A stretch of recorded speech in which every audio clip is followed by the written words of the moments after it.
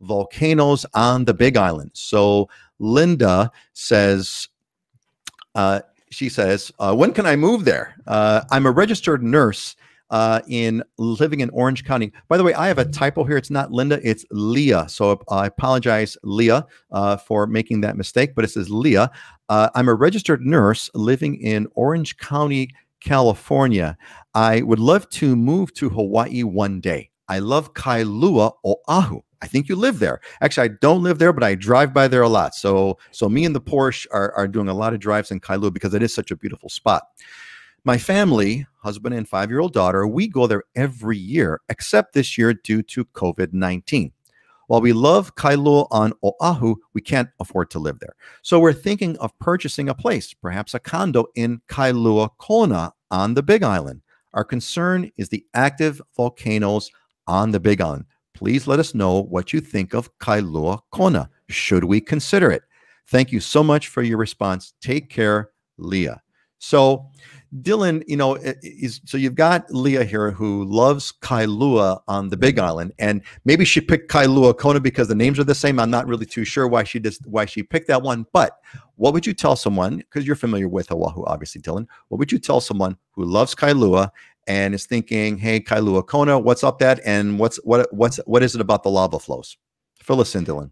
Well, first off, I did live in Oahu for a couple of years, and I lived in Kailua, and it was what I learned about it was Kailua Oahu is very similar to Kailua Kona, just in terms of the vibe and the people that are there, and the demographics and stuff. It's very similar. The beaches in Kailua Oahu are much nicer. We have nice beaches in Kailua Kona, but you have those big, long, white, sandy beaches, which are beautiful. So very similar. If you want that type of vibe, definitely, I think you would fit right in Kailua Kona also. So on the volcano topic, Dylan, if I can just quickly interrupt, I just wanted to highlight that point that you made, which is really, really cool. So for Leah, it's like Dylan's like the best guy on the planet. He lived in Kailua for a bunch of years, and now is living in Kona. You just can't get more. I got to brag about you, Dylan. You just can't get more qualified than that.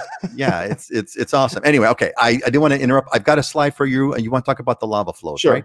Yeah. So go ahead. In general, the lava is not an issue on the Big Island. That's something that, people are definitely concerned about. But the reality is we do have active volcanoes, but the scientists create lava zones on the Big Island, and this affects insurance, and they use these ratings in order to figure out how likely you are to get active lava flow in your area. And so if you look at this map, those two little skinny red strips on the kind of southwest side of the island are the areas that are lava zone 1. So those are the ones that have the highest likelihood of getting a lava flow. And actually on that right tip of the island is where the lava flow was in 2018. So their prediction was pretty good. It was right in Leilani Estates, which is right in the smack dab middle of lava zone 1. And that's where the lava came up. Since 2018, there's been no volcanic activity at all. And previous to 2018, there was constant volcanic activity since 1983. So it's almost the first time in my life that we haven't had active flows on the island. And one of the benefits of that is we don't have any VOG right now. There's no volcanic haze because of that.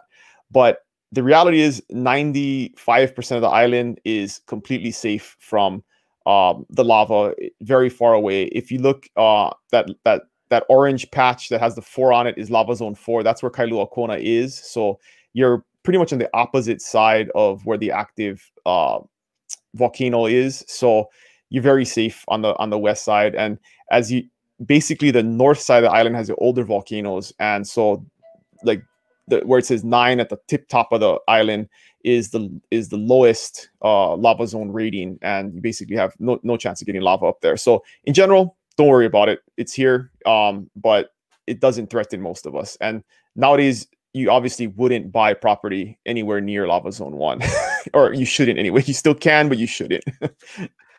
Don't buy lava zone 1. Yeah. I just had an inquiry 2 days ago from somebody saying, hey, can you tell me a little bit more about this property? It looks like a great value. And I looked it up, and sure enough, it was in Leilani Estates, right where the lava was. So of course you get a huge, beautiful house for like $200,000 there because you can't get insurance, and you basically had lava flows right through your neighborhood 2 years ago.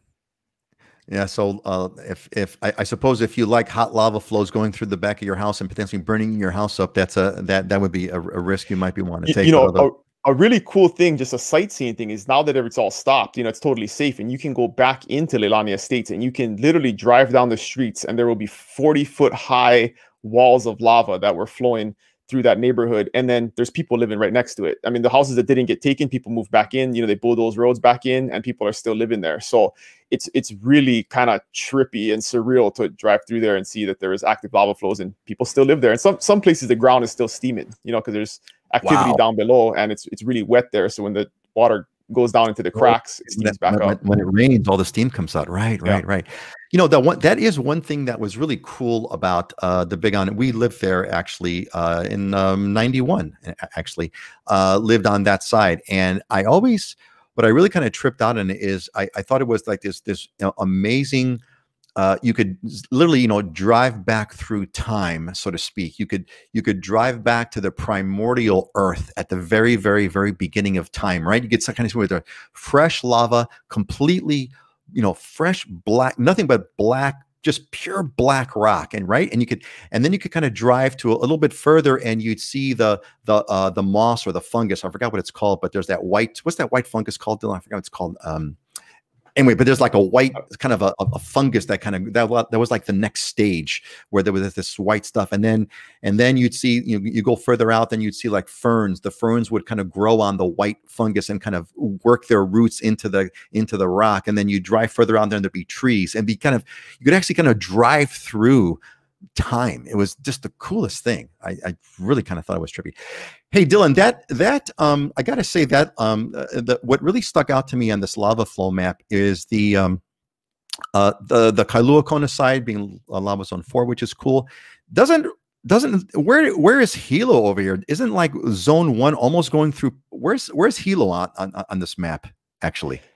So Hilo's on the that little bump and bay that you can see right it's north of where the lava zone 1 area is. So it's actually I see it now. Hilo, it's just where it says by that line by Mauna Kea, where that Mauna Kea line goes all the way to the right. Okay. Yeah. All right, so it's lava zone 3 primarily, and then right north of Hilo, it's lava zone 8. So it really can change dramatically based on the topography of the island, because if you have a ridge, one side of it can be lava zone 2, but the other side of the ridge can be 8 because of where the volcano is located.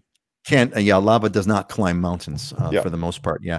And actually, if I look at this map now, I realize that we lived in just outside of Pahoa town, which right now is a combination of lava zone 1 or 2. Yeah.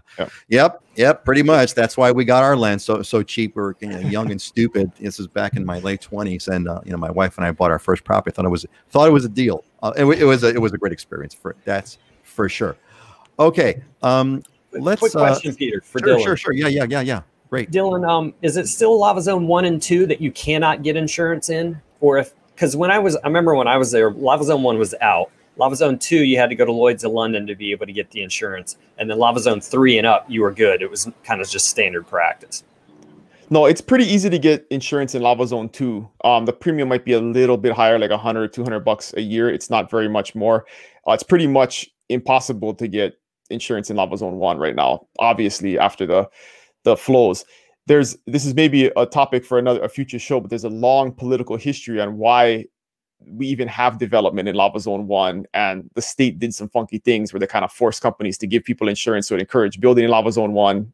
It encouraged bad behavior that wasn't subject to common sense, and that's why we have neighborhoods in those areas where we really shouldn't. Bad behavior not subject to common sense. That's like encouraged by the state government. Encouraged by the state. Geez, those 3 topics always kind of seem to kind of fit together, don't they? Yeah. I wonder what is with that. It's not just unique to Hawaii, unfortunately.